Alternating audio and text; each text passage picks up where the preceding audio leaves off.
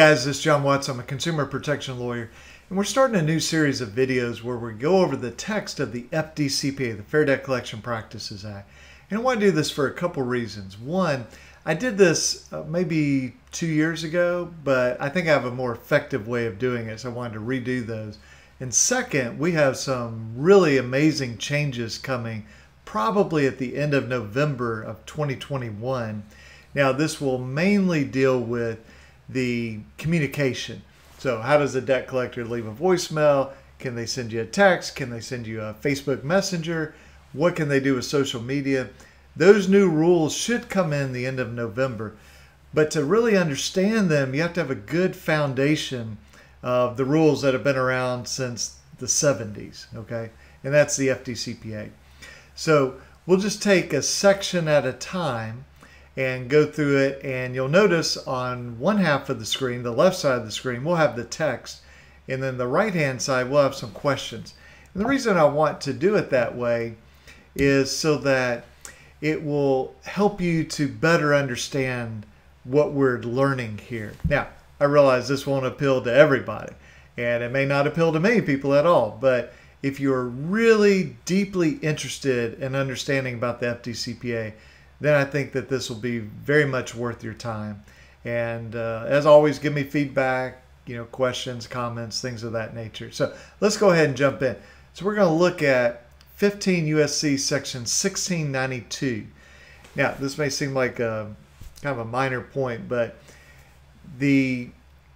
what we often see people do is they don't know how to properly cite this. So they'll say section 1692, and they'll put paren A. And what they really mean is 1692A with no parentheses. And the reason is this opening section tells us what's going on. And you'll notice that, for example, it's parentheses A. 1692A with no parentheses is a totally different section. That's actually what we'll cover next. So it's 1692, 1692A, 1692B, C, D, E, F, G. Okay. And so anyway, I just want you to understand how it's properly cited because it confuses a lot of people. All right. So this tells us why in the world is the FDCPA around. So let's just look at the text over here. And then on the right-hand side, we've got some questions just to make sure we're understanding this. So abusive practices. There's abundant evidence of the use of abusive, deceptive, and unfair debt collection practices by many debt collectors. Abusive debt collection practices contribute to, and then it gives us some things here: personal bankruptcies, marital instability, loss of jobs, invasions of individual privacy. So let's come over here. So is this a widespread problem or is it very rare? Well, Congress tells us there's abundant evidence by many debt collectors. So this is not an isolated thing. A lot of times debt collectors like to say, Judge, I mean, it's so rare to have a violation. No, that's not what Congress found, and they haven't changed it in all the years since then. And then notice what we have here: the abusive, deceptive, and unfair listed over here. This will make up the core of sort of the original FDCPA that we're still under right now. So there'll be a section on abusive or harassing debt collection. Then there'll be a section on deceptive or misleading, misrepresentations. Then there'll be a section on unfair conduct. So they're telling us at the beginning, look, we find there's abusive, deceptive, unfair, and then later we'll see in a section 1692D for abusive, and 1692E for misrepresentation or deception, and 1692F for unfair conduct.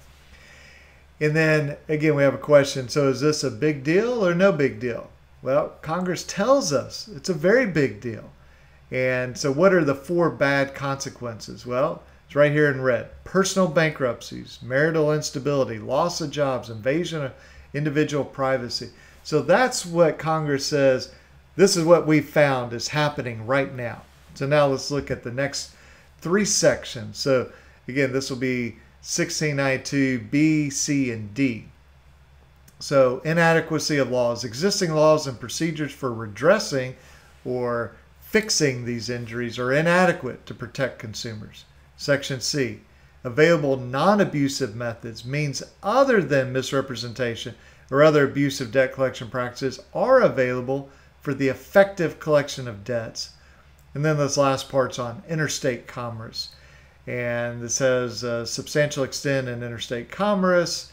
And even when it's purely intrastate, that means just within one state, like just within Alabama, they nevertheless directly affect interstate commerce. So let's look at our questions over here.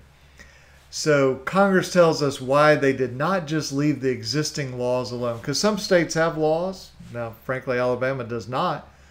But why didn't they just leave the laws alone? Well, they say right here, they're inadequate. They're not protecting consumers. That's the point of the FDCPA, is to protect consumers. Now, we'll see a few other reasons why the FDCPA was passed, but fundamentally, it's to protect consumers, and the existing laws were inadequate. And then here's something that debt collectors sometimes try and argue in a subtle way to judges. So the question is, don't debt collectors have to be deceptive and abusive to be able to collect money effectively? They'll say, Judge, I mean, we've got too many restrictions on us. There's no way we can collect the laws. I mean, sometimes you got to cut some corners. You got to bump into some people here. Well, that's not what Congress says. Means other than these abusive debt collection practices are available for the effective collection of debts. So yeah, you can always kick down somebody's door and shoot them in the leg with a shotgun. That's really good at getting paid because people will be terrified of you. But we don't have to do that. We can do non-abusive, we can do fair debt collection where we're not lying to people. That is possible.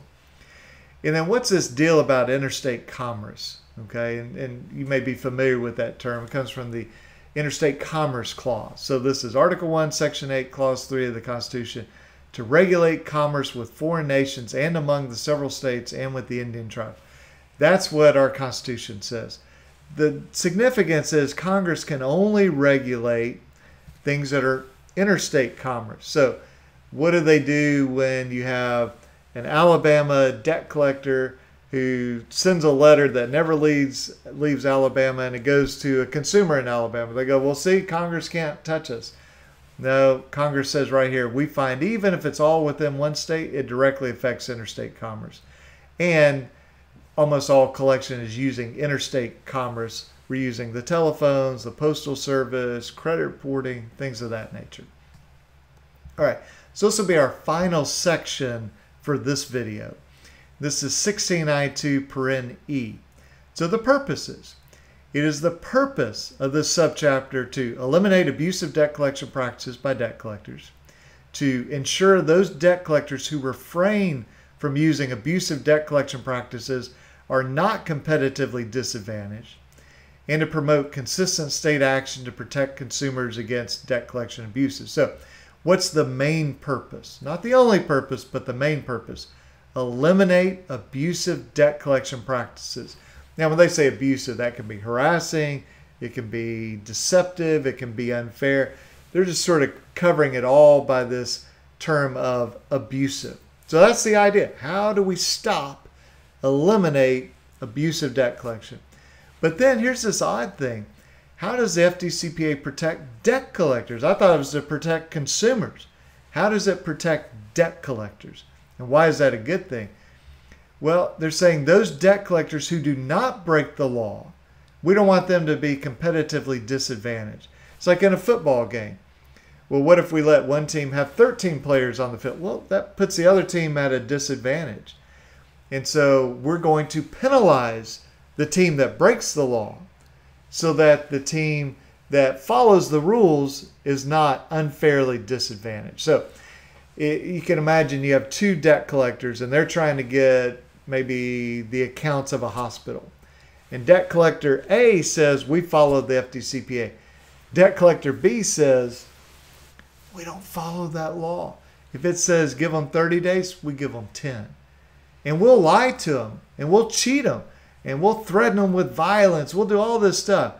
Well, if the hospital's like, hey, it sounds like you're going to get more things done, well, then that debt collector A, who's following the law, this honorable debt collector, is at a disadvantage. They'll go out of business. And then they'll be tempted to start doing what these abusive debt collectors do. So we want to protect consumers, but also protect the honorable debt collectors who follow the law.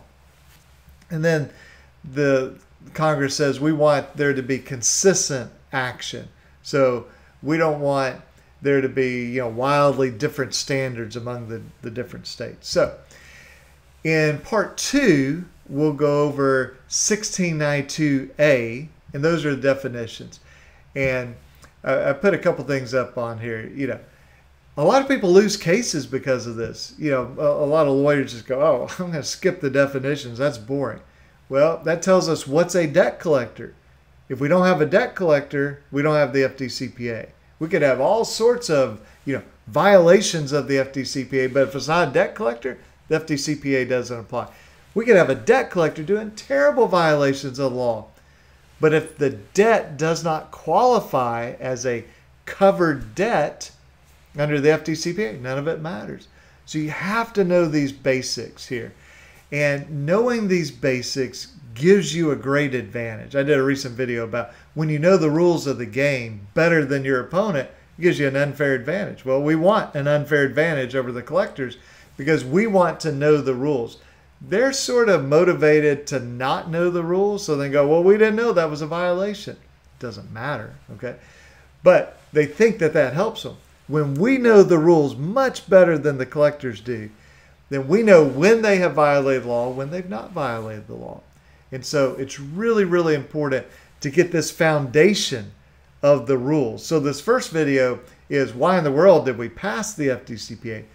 But the next video will be that foundation that everything is built on. Everything in the FDCPA is built on the definitions in 1692A. So if you enjoyed this video, just let me know and look for the next video. And I'm not sure how often I'll come out with these. I don't think I'm going to do them just kind of back to back to back to back. But hopefully every couple days we'll come out with these. And definitely let me know your comments, suggestions, questions. And as always, I really appreciate you guys watching these videos. And if you find value in them, if you want to share them with other people, always feel free to do that. And I will catch you guys tomorrow. Okay, have a good one. Bye-bye.